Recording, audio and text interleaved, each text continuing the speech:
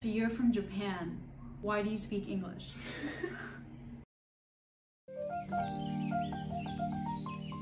My name is Tennille. I'm Chie Dambara. I'm from Japan, though I was born in Spain. What age did you move from Spain to Japan? I moved to Tokyo when I was 7. I would say it was pretty difficult. They call me gaijin, which means outsider. People consider me a gaijin just because I don't look fully Japanese. Raised by my grandparents. Grandmother's very Japanese, very traditional. She was actually completely against my father marrying non-Japanese. Same was my grandmother. Oh yeah? Yeah.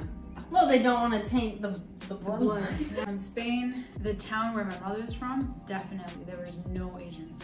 They would call me Chinese because I looked Asian. I never felt like I was at home in either Spain or Japan. I grew up in Fayetteville, Arkansas, down south. Very white upbringing. I like to joke sometimes with my half Asian friends that I'm extremely whitewashed, which I am. My mother is 3rd generation Japanese. So you're 4th? I'm 4th. Does your mom speak Japanese? No, this is what I'm saying. Growing up in Arkansas was pretty normal, I'd say. Run into a few times of people asking like, what are you? My friends at school would be like, open your eyes, Tennille, when we would be like taking a class picture or something. Which, it's teasing. They're just little kids. But at the same time, though, it's like, yeah, different. So I will say I make the same jokes to my dad. I'm like, are your eyes open? They like joke about it with each other. But it's rude if an outsider does it. Exactly. Interesting that even though you're 4th generation, you still have such strong relationship to the Japanese culture, where like your mother tells you you are Japanese. Interesting, because that's what my grandmother said to me too. Being half Japanese is very special. I meet like other half Japanese. Yeah. Like there's an automatic kinship. Are you? Yeah, you are. I immediately thought you were like me. I felt so connected to you, even though you were not raised in Japan. I remember we were hanging out by the pool. She like takes off her clothes. My sort of like stereotype of like Americans, they take it off and like leave it wherever. She would like take it off and like fold it neatly on the side, and I was like, oh my god, you're just so Japanese. So you grew up in Arkansas, and then I went to Los Angeles for a few years. Fell into modeling out there. Ended up getting scouted in this nightclub. I didn't know that. Yeah. Wow, cool. And then now you're in New York. I had some good friends out in LA that were like, Tennille, you should move to New York. You have that look for it. You know what? They were right. Half Japanese and German. There's that like sort of beauty to it, more exotic. I know you hate that word. I mean, I think that that's just a way to classify people who are half. Like, you aren't mainstream, right? You're exotic. Which I feel like the things that are trending right now is all white or all Asian. Like, how many people can you name that are half Asian? Who are famous? Steve Aoki. Is he half? He's half Japanese. Oh. What's his other half? His dad's Japanese and his mom's white. I always think it's really amazing when someone has a Japanese father. Yeah, like who like Chie. It's usually the mom who's Japanese. Yeah. You love to see it. I moved to Boston when I was 18. It's a big culture shock. On TV, I feel like you see more of this. We accept everybody. Yeah, like a melting pot. Especially where I grew up, they're all white. They grew up in the sticks, so they don't leave or have any sort of way to meet people from other cultures. I moved to Miami in 2016. I realized that people didn't know what matcha was. And it's predominantly because there are no Asians in Miami.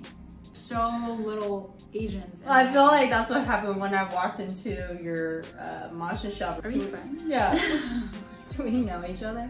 So many matcha shops were popping up left and right in New York and LA. So I was like, wow, how crazy that Miami is such a health-conscious city. I had no clue what matcha was. So I was like, Chie more or less brought the matcha movement to Miami. My grandmother was a tea ceremony master, and I had a friend who had a farm in Japan, so I was like, let's go. I didn't want to make a traditional Japanese matcha cafe. I wanted it to be a fusion because that's what I am. When I got my green card and I had to do the American biometrics, I went, put Asian, check, white, check, and the guy was like, you gotta pick one. Did they really tell you that? They yelled at me. They were like, why would you mark 2? You have to pick one. And I'm like, but I'm both. And they're like, no, you look Asian, put Asian. And I was like, But I'm not. I'm also Spanish. Like, it doesn't matter. You have Asian in you. You're not white. There's only so many categories that you can fit into. The reality is, I think it was 2017 Miss Universe. Miss Japan, she was half black. She was raised in Japan, fluent Japanese because she's Japanese. Trump said, she's not gonna participate in Miss Universe. Prime example of what it means to be a guy. Because she's half, she gets disqualified. It's the fact that you have to choose a bucket to fit in as a race. I'm sick of having to pick a side. This is also what we were talking about. There's an actor, he's only a quarter Japanese, and he leans into it because if he picks, oh yeah, I'm Japanese, I'm this. We're gonna wait, that's one too many. You need to pick one. Exactly. He's gonna lean into it. It will help people accept him so he can move his career along. We are being cornered to do that. We can't do both. Which is not fair for us. If you put me or Chie next to an actual Japanese person, we are clearly not Japanese. You put her next to a Spanish person, not Spanish. You put me next to a white person, I'm not. Fashion shows, they only cast you in the Asian brands. Like, you're an exotic looking Asian. You can be in the Asian shows. But these other ones, no. Because you're not full Asian, you're not full white. But in this circumstance, we're okay with putting you in as an Asian. It's messed up.